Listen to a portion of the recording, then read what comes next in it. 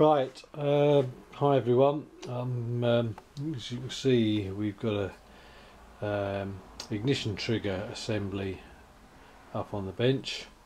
My brother Bad Bob is convinced that his Hall effect trigger or Hall effect chip has failed. So this is an old bean can I've got, and what we're going to do is we're going to put a new Hall effect chip assembly into the bean can. You can buy these on eBay for about 16 quid. Personally, I don't like a Hall effect Bosch Hall effect devices. The chip actually is made, or was made by Honeywell. But I don't think they make them any longer, but you can still buy them. As I say, we bought this on eBay for about 15 or 16 quid. So it's a cheap way of repairing a bean can. Of course, you can buy replacement electronic ignition systems. Personally, I prefer points, which is what I've got in my GS, and but anyway, this is what we're going to do here. So the tools you're going to need for the job are a screwdriver, one or two assorted picks, a little punch, very essential, a small hammer, very essential, pair of pliers, some circlip pliers here, small ones, and some big circlip pliers, and a slide hammer. So or a little puller, little slide hammer or a little puller to get it apart. So that's what we need. I think this Hall effect device he got off of eBay actually came from Bulgaria and is probably made in China. So we'll see how it goes.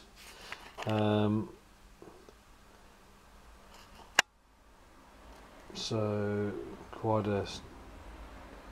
looks exactly the same as the original Honeywell type one. I'll give details of the part number, the Honeywell part number, somewhere on this video. Okay, well, let's get started. The other essential I forgot to mention, you probably can't see it here, you might be able to, is a bit of fishing wire. That's very important as well. Right. So these Hall effect devices replace the contact breaker points in the electronic ignition system, and they act as a switch. It consists of a piece of conductor material. It could be metal, it could be copper, but it isn't.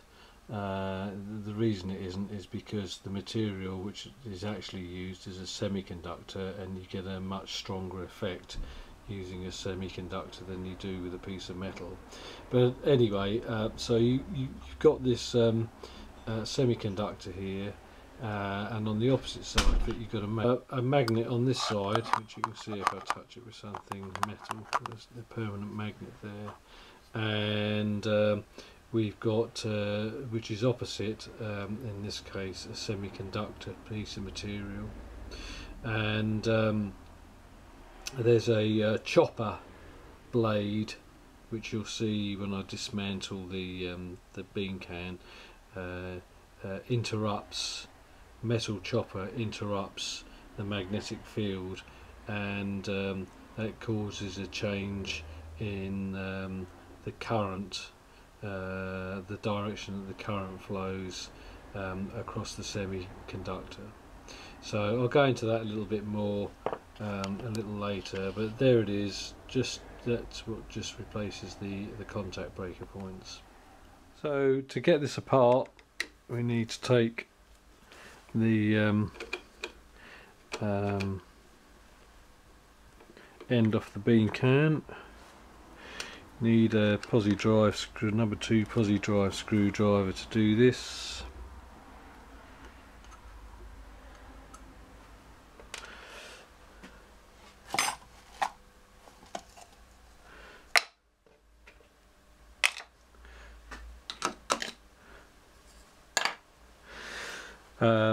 Then you need to remove the shaft support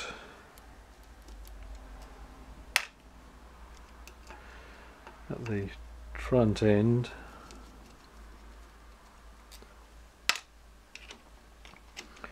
That just lifts out. Then you need to remove this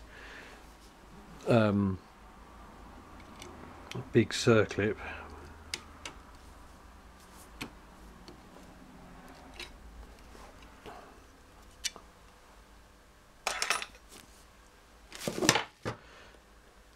Followed by this E-clip here.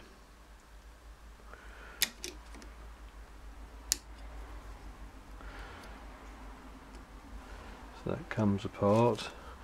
Okay, so once you've done that, you need to remove this little metal window. That comes off, and inside you can see, I hope you can see, there are some bob weight springs in there. Okay, they attach to the bob weights. That's your automatic advance and retard mechanism. So you just need to work those off, those outer pins, like that. There's 2 of them, one there and one there. And then you need to take these 3 screws out around the edge of the cylinder.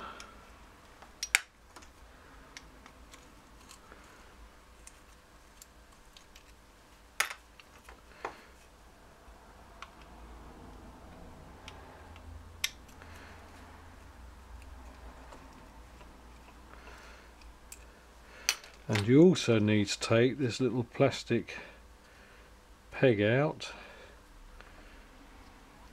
that plastic peg there, and then you can remove, hopefully, the whole assembly from this shaft. So this whole assembly here, the internal assembly, is going to slide up that shaft, I hope. Sometimes they can be stuck on. Right, this one's coming up okay. You need to slide this plastic locator, cable locator, up at the same time.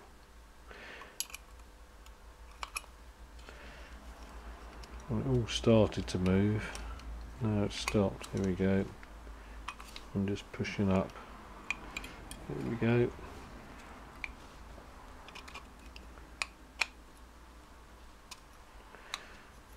Got to work the whole thing up along with this cable retainer, gently, carefully. There we go. There's the assembly out there. You can see the bob weights inside that remain as part of the shaft. We can put that to one side. And there's the Hall effect trigger. There's the chopper. Okay. And now you need to remove this circlip here.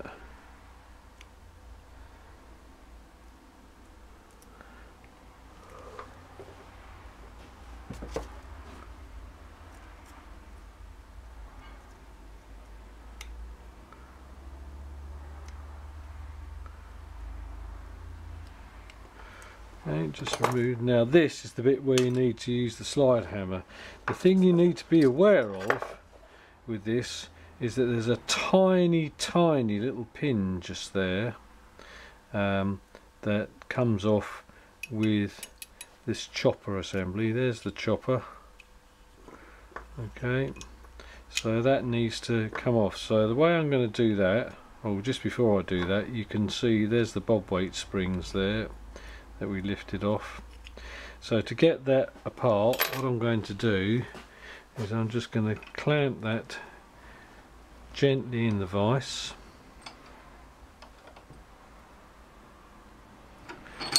and I'm going to attach my slide hammer here. You can do this with a puller, I choose to do it with a slide hammer.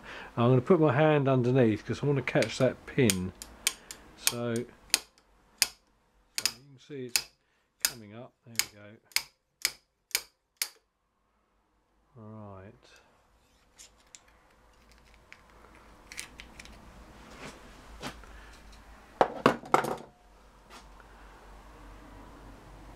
So there's that tiny little pin. Keep that safe. There's the chopper.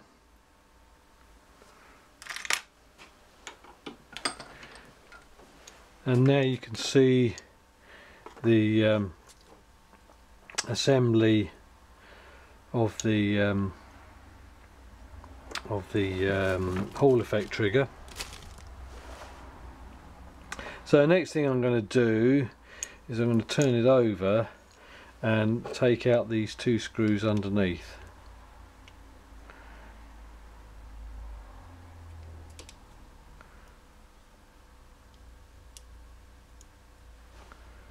One. We'll just leave that one in for the moment because I've jumped the gun a bit here. What I should be doing next is taking this circlip off.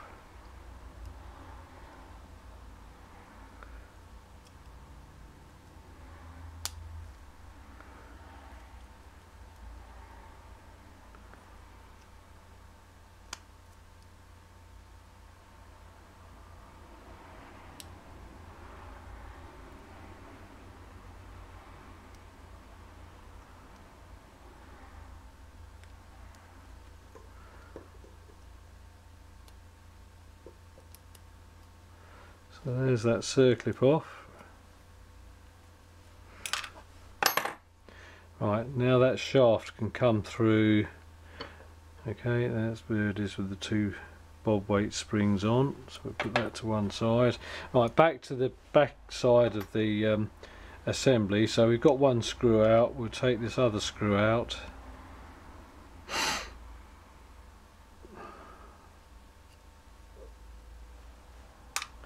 And then we can separate this top plate from the bottom plate. And you might need to just pry it a little bit with a screwdriver. They can corrode on sometimes. So we're separating this upper plate from the lower plate. There's a pin on the upper plate that locates in the lower plate, so it only goes on in one position. And as I was saying, you sometimes need to give it a little bit of persuasion with by prying it with a screwdriver, but be careful, don't want to damage the or distort the plates. Should come apart quite easily.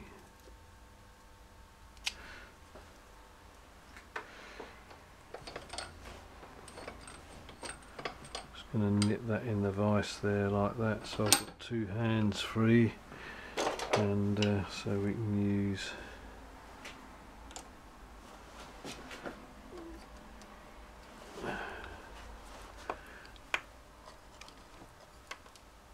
a couple of screwdrivers just to, there we go.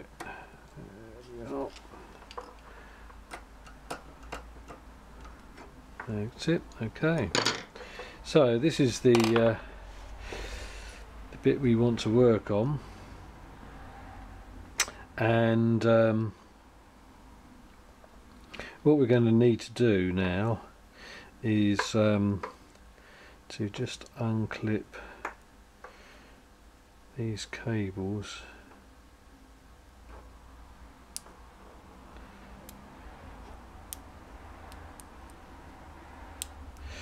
And then we need to get the Hall Effect trigger off. So I'm just looking at the new one. Looks to me like the ones on the old one have been peened over, so I think we're going to have to drill those off and then find some way of locating the new one in position. So I'm just using a 3mm drill here to drill out the rivets.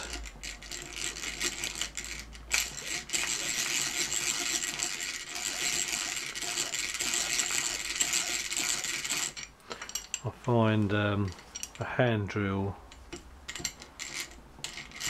gives me a little bit more control over what I'm doing.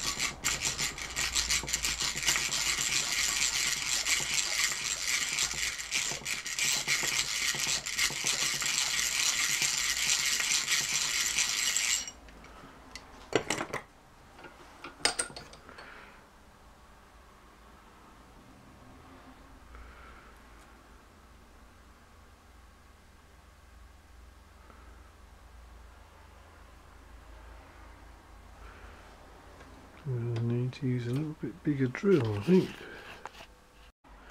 So I've just gone up a size in drill.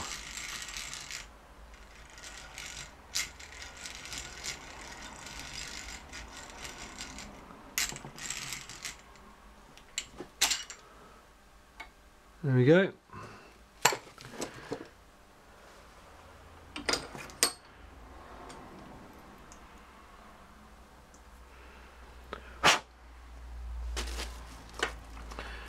So there's the old Hall Effect trigger off. There's the new Hall Effect trigger.